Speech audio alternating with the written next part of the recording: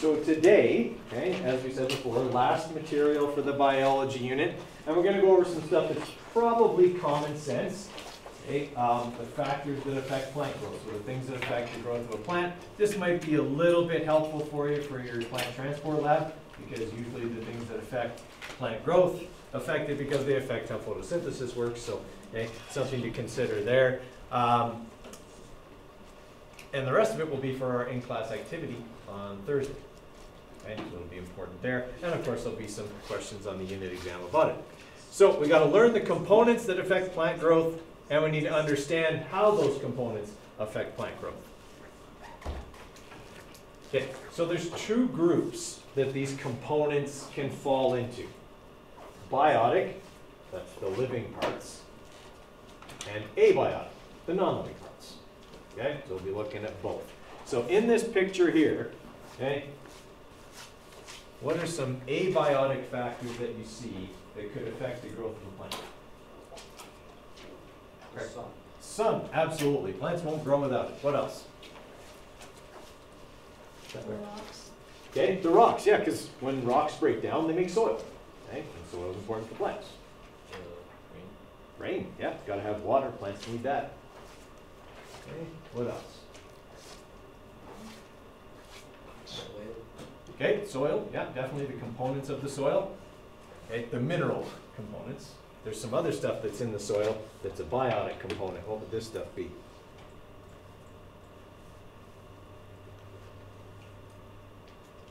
Decomposers, yeah, okay, like little bacteria and things like that. Okay, another thing that's hard to, it's not really that you see it, that it's on there, but temperature. There's no snow in the picture, and well, when it's below freezing, plants don't grow.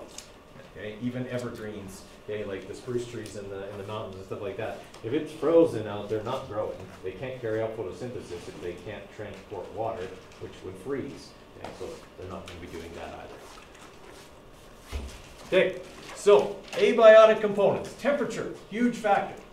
Okay, without like a non-freezing temperature, basically nothing happens for plants. Okay, because it affects biological processes.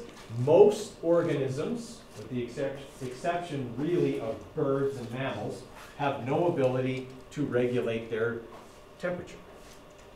Okay, they are at the whim of their surroundings in terms of temperature. Temperature affects a lot of metabolic processes in both plants and animals. Okay? Certain proteins can denature at either really high or really low temperatures. And by denature, I mean they change their shape and don't work properly. Okay? That especially applies to hormones, which are generally proteins. At high temperatures, they denature, they change their shape and don't operate properly, and the same thing happens at low temperatures.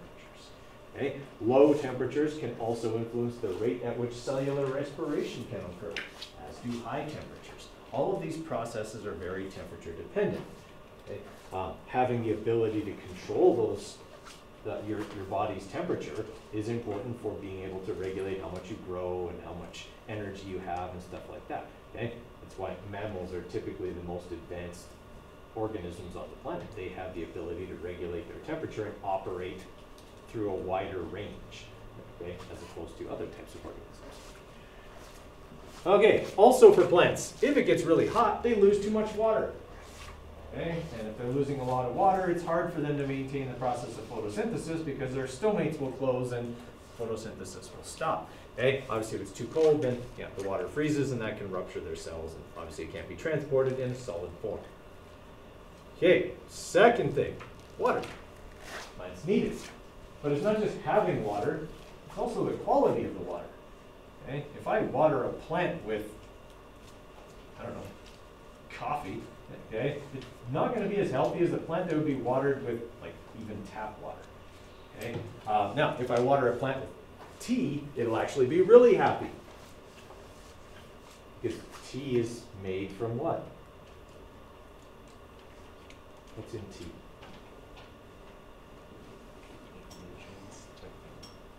Yeah, nutrients and stuff are in there, but tea is made from leaves.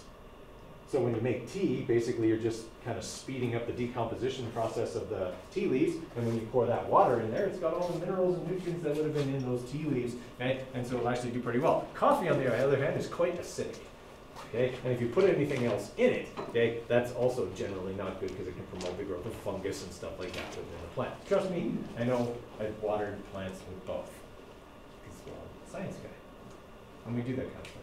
I used to just throw my leftover coffee on plants because I don't have a sink in here. I didn't like it. I like it because it makes me awake and happy, and plants don't like that. Okay, so water is important. It needs to have, obviously we need it for hydration. Plants need it for hydration, but they also need it because it's the only way they can absorb minerals. Okay? The minerals come into the plants in solution in the water that they take up. Okay. Sunlight. Now, sunlight is obviously the energy source for photosynthesis, and without that, plants could not survive. But the thing is that it's rarely dark all the time. I mean, unless you live above the Arctic Circle, and then it is dark all the time for a few months of the year. Okay? But it's not just the light that you get, it's the quality, intensity of the light that can make a difference. Okay? So if we're looking at like a year on the Earth, what do we have during the year? Like seasons? Exactly. We have seasons. Why do we have seasons? How like far we are away from the sun, how far we rotate. Okay. I get that answer a lot. It's actually a very common answer. And while Earth's orbit is not a perfect circle, and we actually do move closer to and further away from the sun, it's actually not what causes the seasons. In fact, we're closer to the sun in the wintertime for us.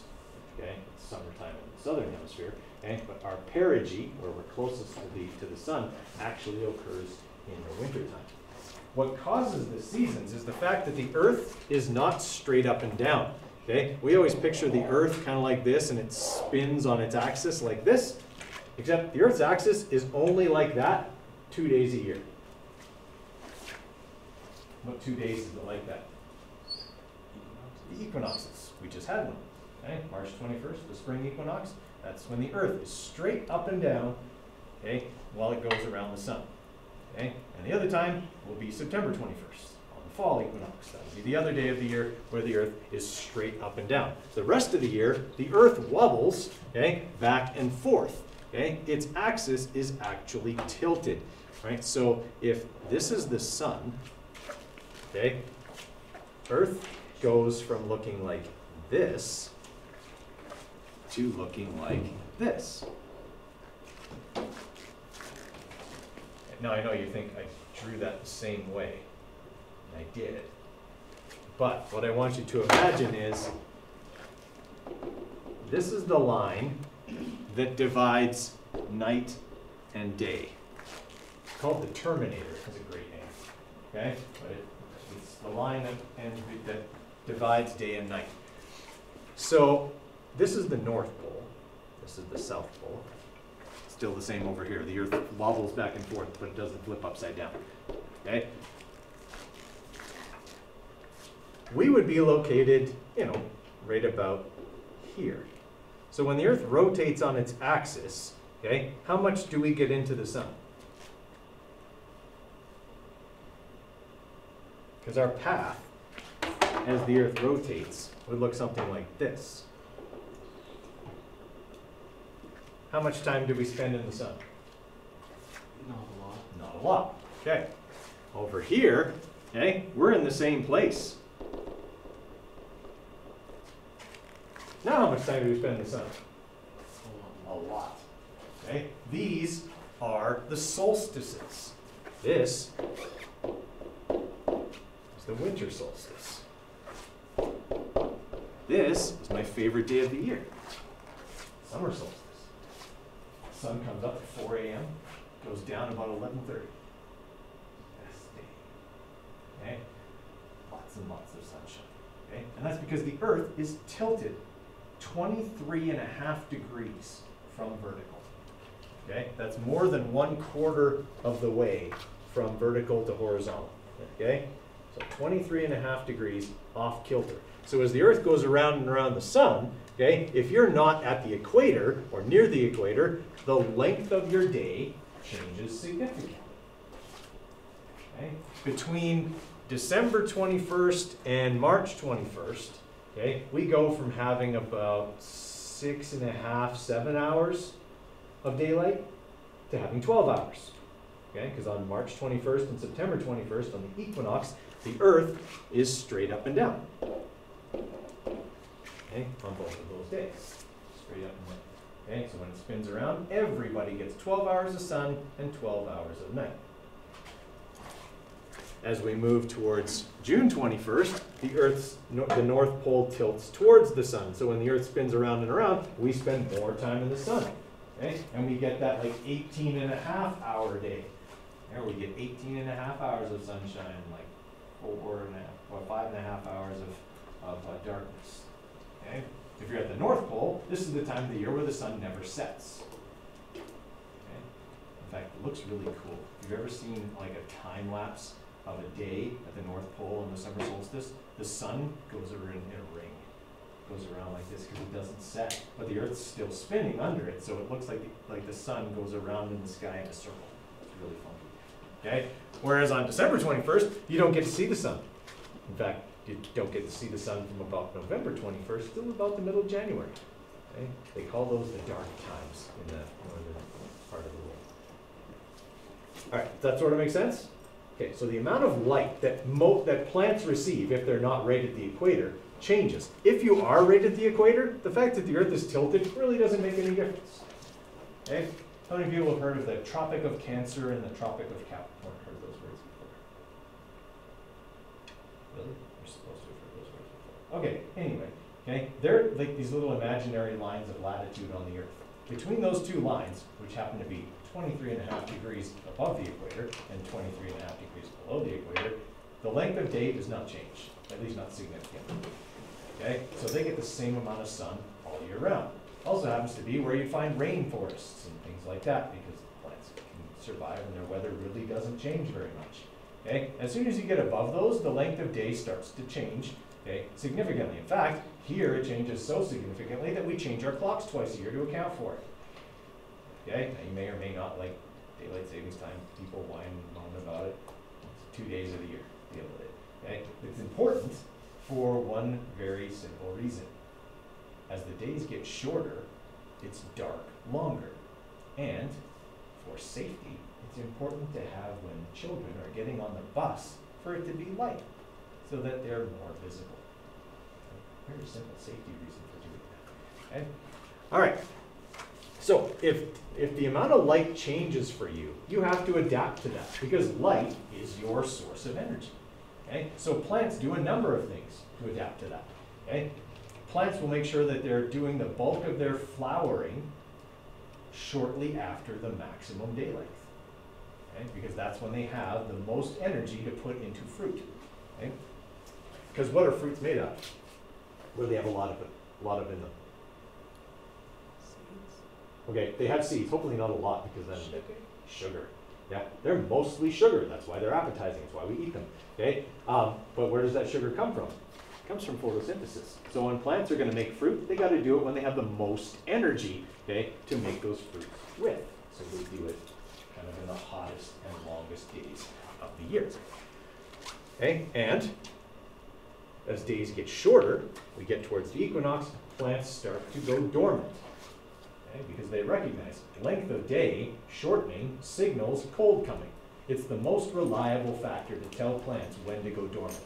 Because a little cold snap, you don't want to rely on temperature. If you get a little cold snap and go dormant, that can happen in August.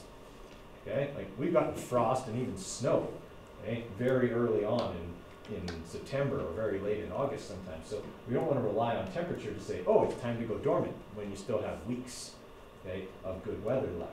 So it's always length of day that cues that. Same with geese. Okay? You've been noticing that the geese have been coming back here over the last couple of weeks. Length of day. Okay? Their migration patterns are triggered by length of day. They start practicing, okay, in the fall, early fall, like late September, and they're gone by November. Okay?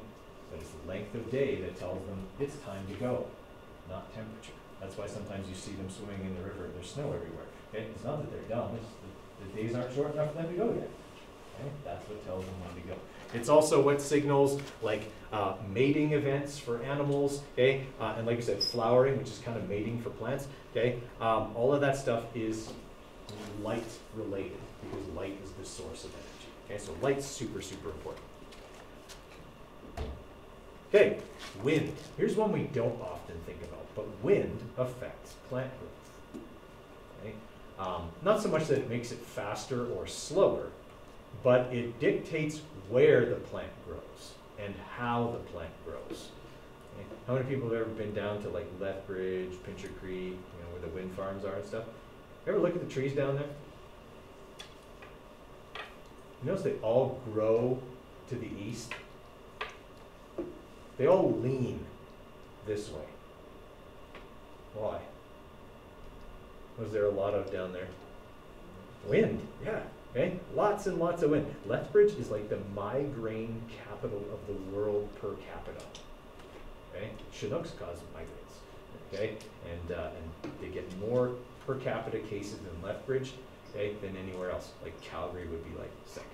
Okay, so wind can cause trees as kind of a type of thigmotropism to change where they grow their branches. Okay, so if you're looking at like a poplar tree or even a spruce tree down in Pincher Creek, Lethbridge kind of area, it's naturally going to grow like this. Okay, wind coming from this direction, they slant that way. Because any branches they grow on this side have way more torque on them. They're more likely to get broken and things like that. So they tend to grow a little bit that way. Okay. You also see it in mountain passes. Okay? Douglas firs and other types of spruce trees, okay? In this case, this is an Engelmann spruce. Okay? They grow in what's called a crummels form in the mountain passes. And it's because of wind.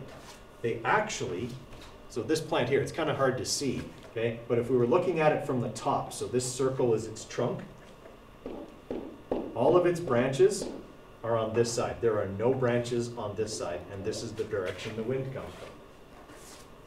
Okay? Now, as wind hits something, obviously it's slowed down and its direction changes, but it causes a bit of a vortex. Okay? So what happens is as the wind hits here, it gets directed around the trunk and then does this, and kind of vortexes a bit around the back side of the trunk. If this wind is carrying a lot of snow, where will the snow gather? Yeah, in the branches. As the wind gets slowed down, its ability to hold the snow up decreases and the snow falls out. Okay? And so this kind of acts almost like a snow fence. Okay? And it'll create a drift that will cover and protect the tree from cold temperatures that they would experience being at a really high altitude. Okay? So they grow in this weird form. What they actually look like from the side is this.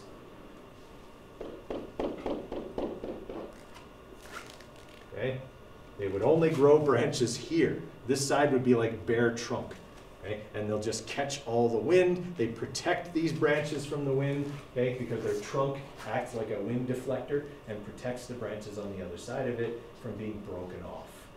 Okay? And then it acts like a snow fence in the winter to create a drift around the tree that protects it from cold temperatures. Okay? So wind can be a pretty important factor in growth, okay, in terms of the thigmotropism response, but it also increases the rate of evaporation.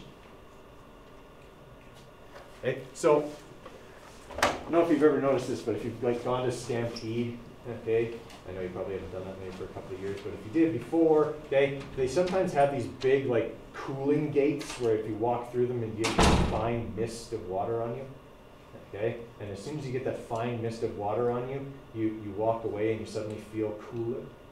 Okay? It's because as the water evaporates, it cools you off. Okay, and if it's a windy day, the rate of evaporation goes up and you cool faster. It's why we use fans.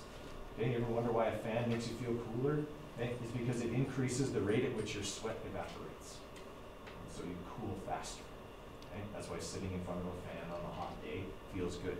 okay? Or even if you're just like sitting in the sun, you're baking hot, get up and walk around. Just that little bit of air movement past your skin will actually increase the rate at which your perspiration evaporates and cool you faster, okay? But obviously losing water faster for a plant can be a concern. So windy environments can also often be drier. Okay? And it also causes wind chill. Okay? Now, for plants, wind chill is not terribly concerning. I mean, it still involves evaporation. Okay? But for us, wind chill is a big deal.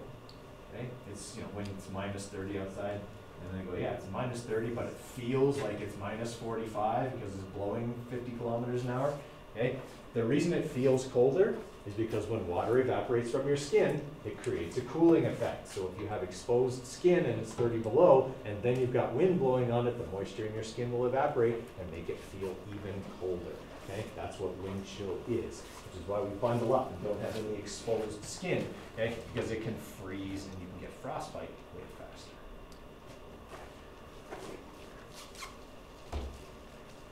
Okay, rocks and soil. Right, so physical structure, pH, mineral composition, okay, things like that can all affect how fertile a soil can be. Okay, soil comes from not only the decomposition of living organisms, but also the decomposition of rocks. Okay? As rocks weather, little bits of them fall off, and that can collect and gather and form soil. That is not a fast process. We are talking tens of thousands of years, okay, to build up any significant soil, right? So this soil here, do you suppose it's old or young?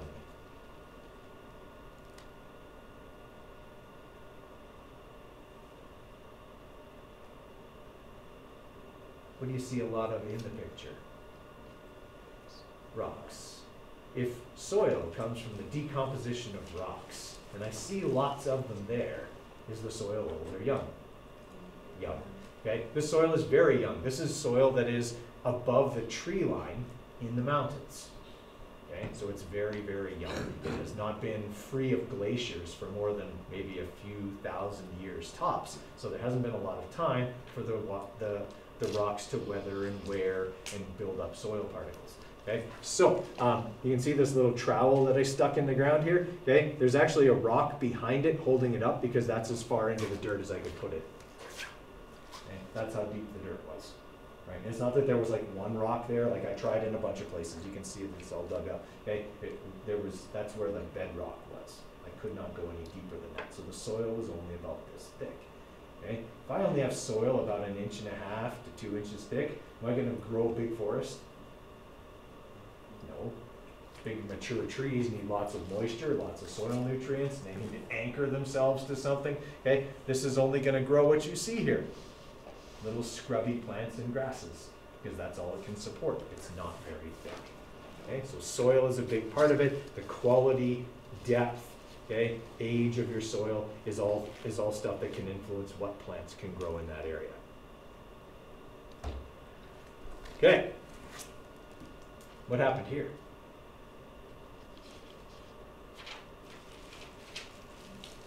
Fire. Yeah. Okay. Forest fire happened here. Okay. Forest fires, while obviously destructive, are important. Okay, and I'm not trying to say that global warming is not happening or climate change isn't a real thing or anything like that, but I'm saying fires are important. They're a natural occurrence. They are what we call a periodic disturbance. Okay, we've been getting a lot of forest fires around here in the past few years. Okay, and I'm not going to say that climate change doesn't have something to do with that. I'm sure it does. What also has something to do with that is that most of the forests in our area are very, very old. Okay? This is the natural cycle of things. The only way to quickly rejuvenate a very old forest is for it to burn. Okay? Burning it will kind of get rid of all these tall trees more quickly, put a lot of ash on the ground, which is important for nutrients. But what it'll also do is for a lot of pine trees, it's the only way their seeds are released. Okay? Spruce trees, when they drop their cones, a lot of them, encoat the cone in a resin. Right? So it won't, the seeds won't come out. It's coated in this like sticky, like watertight material. The only way that their seeds get released is if that resin gets burnt. Okay? So if fire comes through, these cones are either still hanging in the tree or they're on the ground. As the fire comes through, the resin burns off and the pine cone cracks open, releasing the seed. Now, new pine trees can grow. Okay? And they like to grow in the shadows of their parents. Okay? Their parents aren't blocking the light anymore because they've been burnt, and more light gets down to ground level. Okay? Not so much that they get cooked, but enough that they can, grow safely and not be too dried out or anything like that. And as they get bigger, that's a slow process, more and more of the burnt trees fall down and make more sunlight available.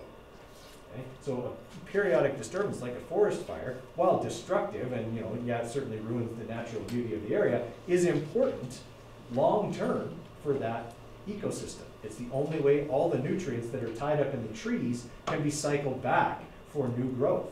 Because as trees age, they become diseased, they die, whatever, and they're just standing there. Okay? Fire is important in order to help cycle that back. We actually made a big mistake for almost 100 years in the national parks. Every time there was a fire, we made absolutely every effort to put it out. Okay? Absolutely every effort. Never let any fires happen if we could control it. And all that did was make a huge supply of fuel. Because we were preventing fires in places where fires were supposed to happen. All the trees were old or dead or sick, or pine beetle had gone through and killed them all or whatever, okay? And so they needed to go. But if we keep preventing them, then eventually all you have is a ton of fuel, and then a fire gets going and there's nothing you can do to stop it no matter what you do. And that's what we've seen over the last little while is our fire prevention efforts have actually made things worse, okay? So now, sometimes forestry departments will cause intentional burns. Okay? They'll go in and dig like a big barrier around a section of forest, and they'll intentionally burn, okay? Just to cycle it through. Okay? So it's important to have those trees there while the new trees germinate. This is actually why the trees that are planted in clear-cut areas don't do as well. Okay? Logging companies will often say, we plant 2 or 3 trees for every tree we cut down. Okay? And that sounds great. It's great that they do that. They have to do that because only about half of them are actually going to live. Okay? You've cut down the trees that are supposed to still be standing there. So the little saplings are in the blazing sun. Okay? And little pine saplings don't really like a lot of direct sunlight. It's too much for them. They're supposed to be growing in the shadow of a bunch of dead trees. So a lot of them don't make it, so they actually do have to plant sometimes 2 or 3 times as many trees as they cut down, just to make sure they get that forest back. All right, other types of periodic disturbances, floods. Okay, floods can greatly change an ecosystem. Okay, I don't know if you guys remember because you were pretty young. Okay, but in 2013 when we had the big floods around here, it vastly changed the floodplains around all the rivers. Okay, it took out everything, stripped it right down. Okay? And all that stuff grew back up because when the waters receded, what was left was this sludge. Okay? And it was all the sediment and stuff like that that had been washed down from other places, full of nutrients. It's a great soil for things to grow in. It's also why it was so bad in people's houses, because it's a great nutrient-rich environment in which mold and bacteria can grow, so you got to get rid of it. Okay? But in a natural ecosystem, it's one of the best things you can have. So floods, yes, they take out a bunch of stuff, but they also redistribute the nutrients in a different way. Okay? And that's what most natural disturbances do. They redistribute the available nutrients.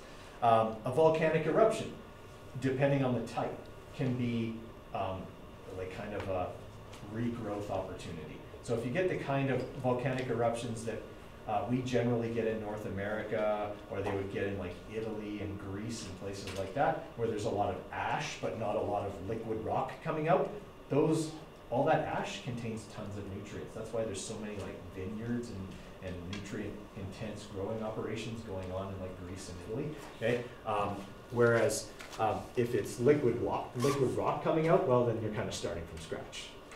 Okay, if you encase everything in a big, black rock, it's not really great. Okay, that's starting over. Okay, and then that's the last of the abiotic ones. We're looking at biotic things. So all the living parts of an ecosystem that can affect a plant. So a lot of that is going to be decomposers. Okay? Worms, bugs, bacteria, fungus. All of that stuff helps to decompose living things and recycle their nutrients. Okay? So, like we said, that could be bugs, that could be bacteria, it could be fungus. Okay? Has anyone ever come across these things? Carpenter ants. Okay? You usually find them in a rotten tree, okay, or a rotting tree. Okay? They really help to decompose trees quickly because they essentially eat them from the inside, and they can turn a tree into sawdust. They're kind of the northern equivalent of a termite. Okay? We don't have termites here, but termites are a big problem in tropical areas. Okay? But the carpenter ants will just eat the tree until it falls over. Or if you're like me, when you're cutting it down, you hit the middle of the nest with a chainsaw. They get kind of angry. And by kind of, I mean really angry, and they bite really hard a lot. Okay, so if you're ever cutting down a tree, okay, give it a tap, and if it's hollow, cut carefully, okay, because it might be full of carpenter ants. And when you hit the nest with the chainsaw, okay, where does the chainsaw spit all the sawdust? Anyone ever used one before? No, right beside you. Yeah, right, or on you. If you're twisting it to it gets on your legs, that's when I hit the nest, right there. Instead of spitting sawdust, it spit angry carpenter ants. Okay, yeah, onto my legs. Yeah, wow, not fun. Okay, so this part we're going to skip. This is kind of just showing you some pictures of what the stem looks like again. Okay, so you've got your vascular cylinder. That's kind of where your xylem is. Okay, you've got your phloem near the outer edge. Okay, stuff like that. We're just going to skip through that stuff. Okay, the last couple of things here. Different types of plants. Hydrophytes are plants that are well adapted to living in very, very wet conditions, possibly even partially flooded conditions. Okay, so most tropical rainforest plants, or if you've ever been to like the mangroves, those types of plants are hydrophytes. They can survive having their roots submerged for long periods of time, even permanently. Okay, they can survive that. In fact, they can thrive in that. Right? Plants around here don't do well in that situation. Okay, and xerophytes are the opposite. Okay, they're the ones that can tolerate extreme dryness. Okay, long periods of drought. Okay, your succulents and your cacti are going to be examples of xerophytes.